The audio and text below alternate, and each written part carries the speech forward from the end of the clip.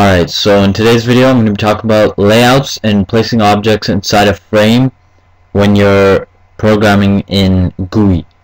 So, to do this, first of all you need to make a basic frame, and I'll just do that right now. And create a class file inside the frame. Right, so, now the first thing we do is we just create a basic frame. First of all, obviously we create our main class. Alright, so in here we create our basic frame. So first of all we need to import it. And we import javax.swing.star, and also we import java.awt because we're also going to need that. So, once these two things are imported, what we do next is that we create our frame. So jframe frame is equal to new jframe, and we can call it anything. Alright, so we have a frame, and so we do our mandatory stuff to the frame, so just set the size, and we'll make it 500 by 500. That's good enough. Make it visible, and lastly we will set the default close operation to jframe dot exit on close. Okay, so all that does is just exits when you click the X button at the top. Alright, now next what we do, we did this also in the last video. jpanel panel is equal to new jpanel. Last video we left these two brackets blank, but this time we're going to put something inside of them. Now in Java, to arrange things inside a frame, we need to make a layout for the panel inside the frame. Now there's many different panels you can use in Java, but the most simplest and powerful one in my opinion is the GridBag layout. And here I'm going to use the GridBag layout to arrange some labels inside a panel. So all we do is we just put new GridBag layout. Alright, we have our new GridBag layout, and we just frame.add panel. So all we did then is we added the panel to the frame. Now, for every GridBag layout we have constraints. Now what constraints are is that the constraints tell the system where to put the label inside the panel.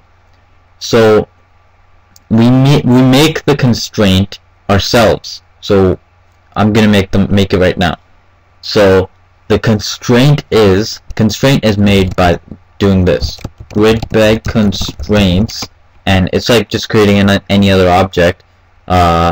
You can call it whatever you want. I'll just call it C is equal to new GridBag constraints. Alright, so there's our constraint. So constraint is called C. Now, next step is actually creating all the labels. So I'll just create 5 labels. Okay, so we have our 5 labels. And now, right now, if you run the program, we're just going to see an empty frame. And sure enough, we see an empty frame. So now what we're going to do is we're going to add these labels inside that frame. Now, a GridBag layout works like this. I'm going to use Paint to show you here. You have an axis here, okay? And say this at the top left is 0, 0. Then this one right here is 0, 1, 0, 2, 0, 3, 0, 4, so on. And down is 1, 0, 2, 0, 3, 0, 4, 0, and so on. So you can pinpoint this location as 1, 1. So it's just like a basic axis if you're familiar with mathematics, graphing in mathematics especially. So it's just like that, and now what we do is we go back here and we can change our constraint. So C dot, and you can see from this anchor all the way down to weight Y, these are all the things we can do with the constraints. Now simply all we need to worry about is grid X, grid Y, insets, and grid height. So we can set grid X. Grid X means this X coordinate, and grid Y means this Y coordinate. So we can put the X and Y anywhere we want. So for example, if we wanted to put the object at 1, 1, we would go grid X 1, grid Y 1, and then we'd be done. So we can start off by making the first one 0. Okay, and now whenever you add an object, so panel.add, we're gonna add the, not only are we gonna add the label 1, we're also gonna add C, because that's the constraint. So now we added that. We need to do that every single time for each label. We can go C.grid X is equal to 1, C.grid Y is equal to 0. Okay, and we can just keep doing that. C.grid X is equal to 2, C.grid Y is equal to 0. And C.grid X is equal to 3, C.grid Y is equal to 0. And lastly, okay, we'll just forget about this label for now. So now if we add this, it should have all our labels right beside each other, right there. Okay, now they're in the middle. So right now our axis is looking like this. It's like that, and the middle is 0, 0. So I just added them 0, 0, 0, 1. So 0, 1 was here, 0, 2 was here, 0, 3 was here. So it was just like that. So now what we can do is, if we want to start off our thing at the top right here, like I said before, so this is 0, 0, 0, 1, 0, 2, and we have our whole frame like that, so that you can add how many of our objects you want. So in order to do that, we just go, when we added this, we just go frame.getContentPane, this one, dot add panel, and then border layout dot north. You can do any of them. You can do center, north, south. So if we do north here, then when we run it, it should all be aligned at the top right there. There you go. Now we can, and now the last thing you need to know about is c.insets. Insets is equal to new insets. Now insets, I'm just going to do 10 each.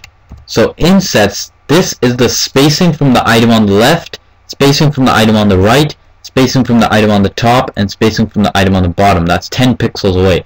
So now if we run it, it's going to be, yeah, so now it's separated more. Now you can do the same thing and place them on top of each other instead of beside each other. So we go 0, 0, and we go 0, 1, 0, 2, and 0, 3. And now what happens is, obviously they're on top of each other. So that all works out properly. And last thing you need to know about GridBag layout is c.grid width and grid height.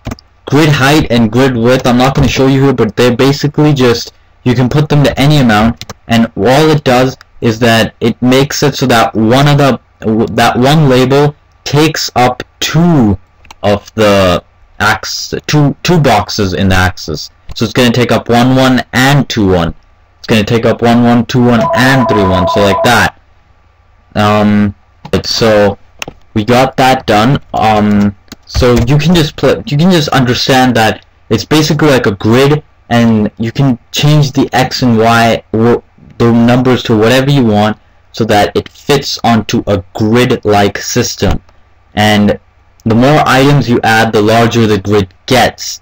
So that's what I just wanted to show you, and you can make really complex programs with that. You can even make buttons on there, and this is actually the hardest part of programming swing without a visual editor. So we'll just make a button to show you how it can be added as well. And we can put grid X to 1 and c.grid Y to 3 as well. So it's just going to be beside this test 4 right here.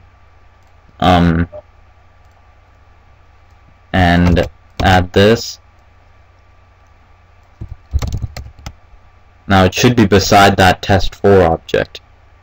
And there you go, right beside that test 4.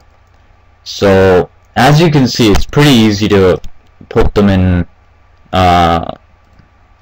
a